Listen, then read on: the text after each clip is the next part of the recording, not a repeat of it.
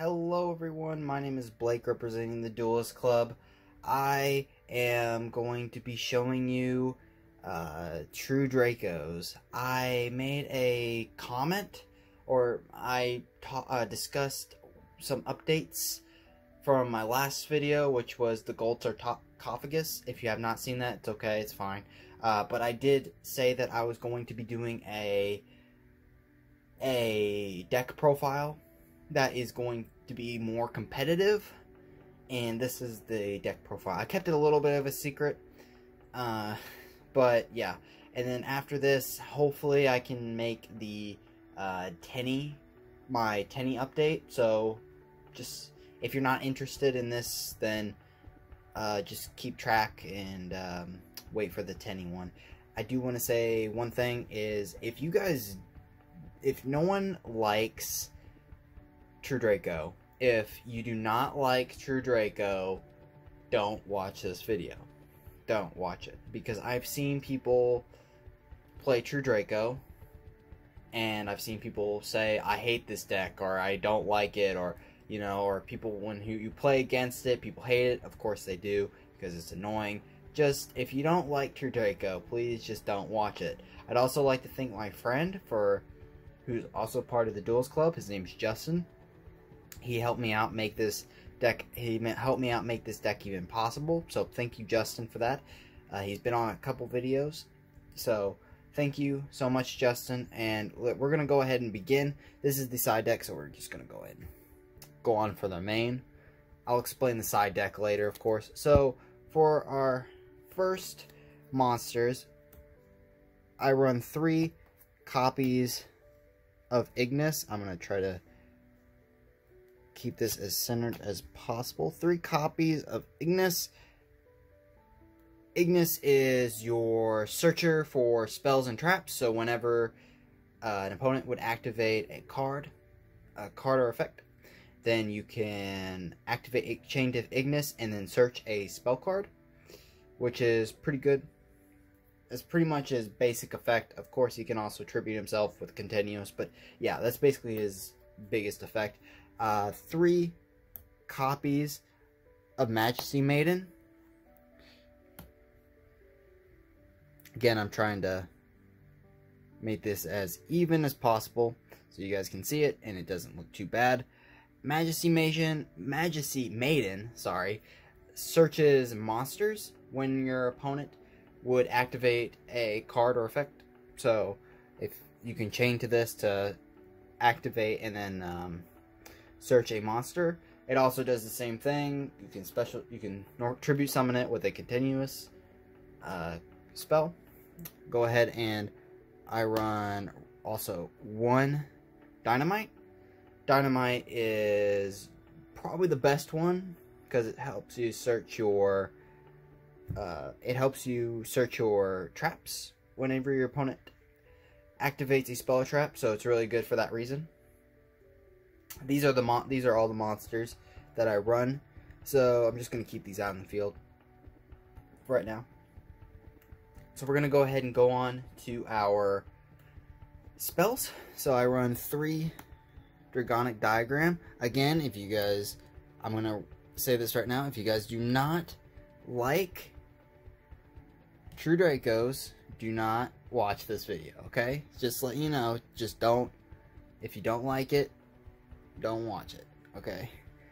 I'm not trying to be mean or anything, I'm just saying, I know people hate this deck. So 3 Diagram. Diagram is your searcher and also your support card.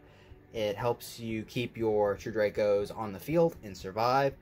It also allows you to send a card from your hand or field to the graveyard and then draw a True Draco or True King monster. Normally it's going to be True Draco, especially in this format. That's basically the whole thing. And then next, I run 3 copies of Heritage.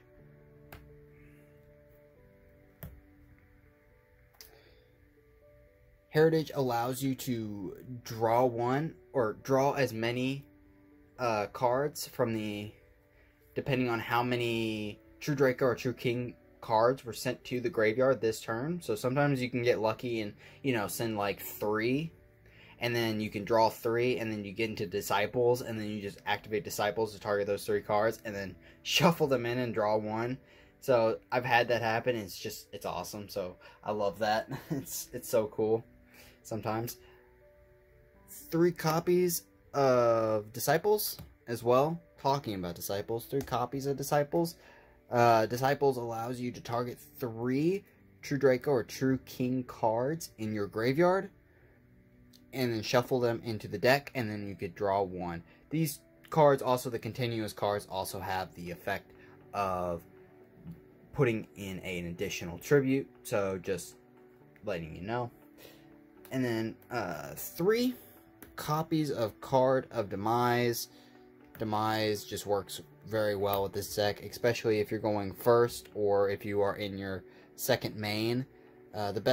Some people don't know, I've seen True Draco players play this deck on wrong timing, mostly because when you are going into your, sometimes they don't remember that they need to go into their battle phase. So normally when you activate this card, you want to just go ahead and complete your battle phase and then use this card in your second main. So it's better that way. Sometimes you can activate it if you have, like, if your hand is full of monsters and you just got a bad hand. But yeah, 3 Card Demise, 3 Duality. You don't special summon in this deck, so this is just a staple card. There we go. Yeah, no special summoning required in this deck, so it's just a big staple card. And then I also run 2 Desires. Desires is okay. I wouldn't run it. I don't recommend running it at 3. At least I don't, anyway. I'm not trying to deck out or anything, and sometimes there's been points where I have almost decked out using Desires, so I run 2. And then 1 Terraforming to search out your diagram. Of course, with all the other searcher cards you have a lot of access to get into your diagram, so it's pretty easy. Now we're going on to traps. So the traps, I run 3 Apocalypse.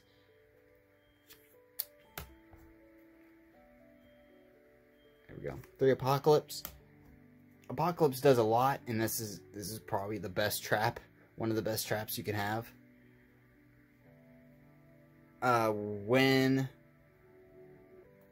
So you can, whenever this card is activated, you can send 1 True Draco or True King card from the field to the graveyard, and then all monsters currently on the field lose their attack for the entire duel, or lose half, like their attack is halved. Also, this card is a tribute, an additional tribute, and when the card is sent to the graveyard, then you can pop a monster. Oh, I didn't even mention, I'm sorry, the effect of Disciples and Heritage, whenever they're sent to the graveyard, they can pop back row. I never even mentioned that, I'm sorry about that. So yeah, whenever they are sent to the graveyard, by any effect, they can pop back row. This can pop monsters, so yeah. And then the next one, I run 3 Monarchs Erupt. Monarchs Erupt stops effects from happening, so it kind of stalls your opponent a little bit. Unless they pop it, of course, but it hurts them a lot.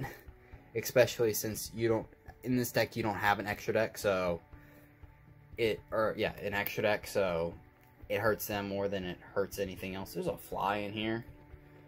The next one is There Can Only Be One. This card's a little bit pricey, I think, right now. So if you are trying to make this deck at all, this card is a tiny bit pricey. I think he's like $10 right now, something like that. If you don't know what he does, if you don't know what There Can Only Be One does, you can only have 1 type of card on the field, and only 1. It's good for True Draco, mostly because you can stop your opponent from spamming cards really fast. So if you were, and it doesn't really hurt to have just 1 True Draco monster on the field, because you can constantly keep activating its effect to search. Unless it's Majesty Maiden, but it's okay, because then you can just, you know, tribute this card, even if you don't need it all the time. Sometimes it's fine to have it, keep it on the field, but, you know. Then 2 Waterfall. These are your searcher cards, of course. You need the, sometimes you want the additional search. You can run 3 copies if you want. I just run 2. I didn't really, it's kind of the 40 card capacity, and I didn't really have too much. I didn't want to go over that, so I ran 2. It's not any worse, by the way. It's not too bad if you run 2, so don't worry about that. I just run 2 just to keep this deck at 40. Then I also run kind of a unexpected. Some people expect this now because it's run in a lot of decks right now, is Storming. Which you probably know it does. If your opponent attacks, it sends to the hand. So it's kind of expected a little bit, but not too much.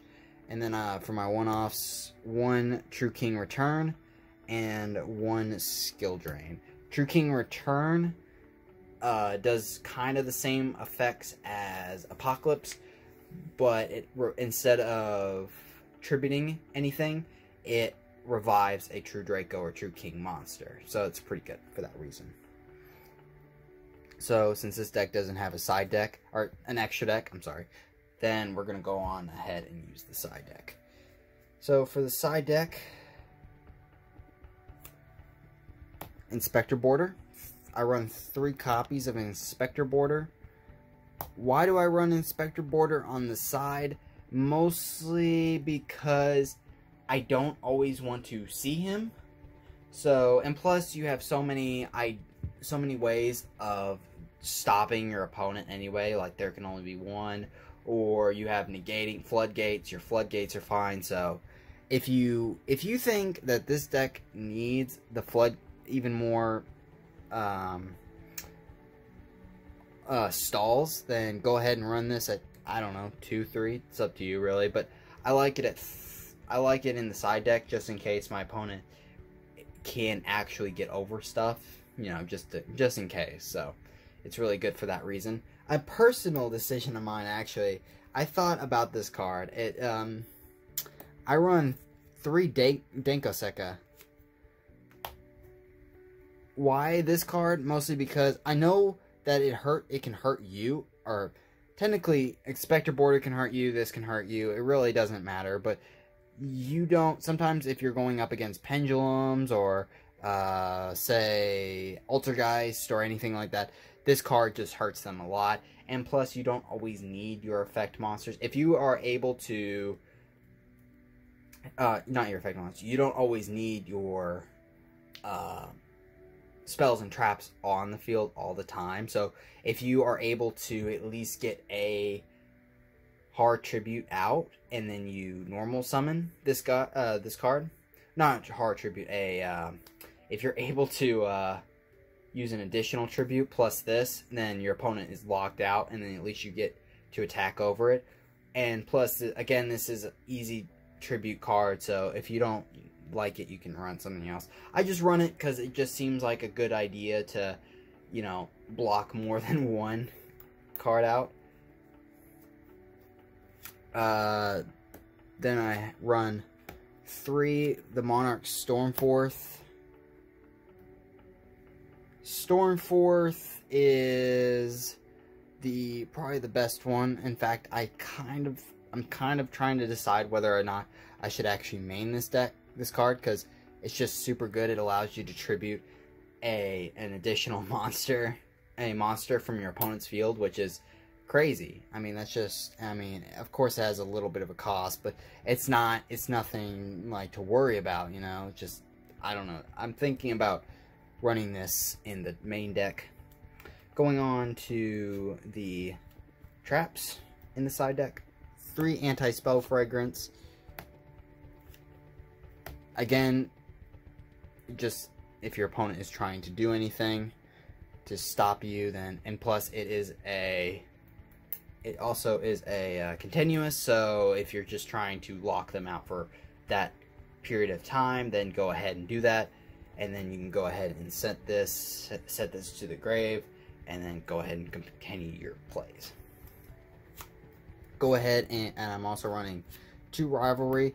I'm honestly thinking about getting rid of the rivalry. It's not as great as it used to be, especially after there can only be 1 came out, because it just kind of, you know, locked everything. So you kind of have the expectation of that, and it's not, I don't know, I don't see it as competitive anymore.